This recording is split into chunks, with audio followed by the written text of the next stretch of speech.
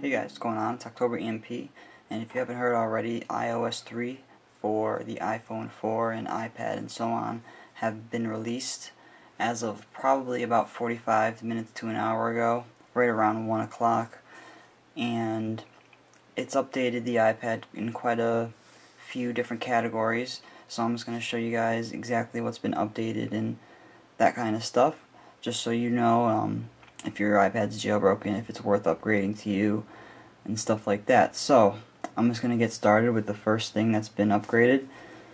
A very wanted upgrade on the iPad side of things. Right down here, you can see it has the lock rotation. And you can now change that to lock rotation or mute.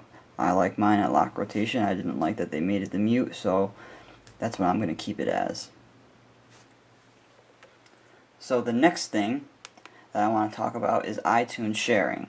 Now what that is you'll be able to, as long as you're on the same Wi-Fi network, you'll be able to connect to your Mac or your iTunes and be able to stream that music or video or whatever it may be, podcast, to any of your iOS devices.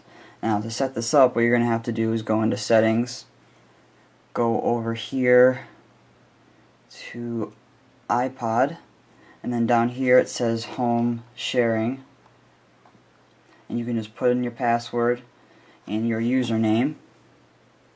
Then when that's all done, you can come in here to iPod, and it will have all of your music right here. You can press on that, and you can see it says your iPad. It has your iPad there, and then it has the libraries that are shared with your iOS devices. And then you can go through your podcasts, your audiobooks, and when you first come into iTunes without putting your password in, it's just going to have the normal categories on the it's going to have the normal music that you have downloaded onto your device. And I don't have any music downloaded onto my device because I don't use it for that purpose. So this is going to be great, enabling me to listen to music more often on it without having to waste storage, because I have so many apps that I really can't sacrifice putting so many songs or whatever movies on there. So this is very cool for me. Probably it'll be a good idea for a lot of you guys to get this as well, or to use this as well. So the next thing that I'm going to be talking about is Safari performance. As you can see, the iPad has a pretty great browser. That's one of its main features. It's known for just being a great browsing experience, and what the Apple's done is enhanced the performance of the Safari so it can be even better. So as you can see right here on Google.com, I'm just going to go ahead and go to YouTube, and you can see it's kind of sped up a little bit.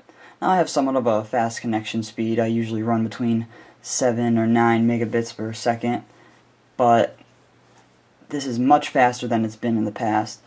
Even opening up the application and it coming to the page is much faster, the application loading. It's obviously there's been an upgrade with the performance. It's hard to tell without having another iPad right next to you, and I don't have another iPad, so I won't be able to compare. But just browsing, doing general browsing for the past half an hour, definitely can tell that the performance has been definitely enhanced. So the next thing that I wanted to talk about is streaming. You will now be able to use AirPlay with some more features, including third-party applications and other video players, just be able to stream right to your Apple TV.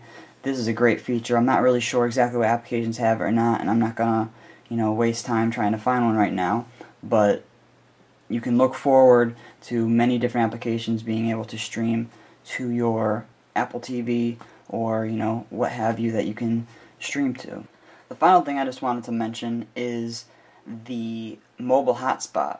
Now people are going to be able to have this on their iPhone 4, and I'm not going to be updating my iPhone 4. It's right here, but it is jailbroken, so there's no reason for me to update and lose that jailbreak just yet, especially since the iPhone 5 is coming out in a couple months. There's no real reason for me to update and lose my jailbreak, and it's a whole process. For some reason I can't update on my own computer, and I have to go to another computer and sync up. It's just a whole long process I don't really have to want to deal with.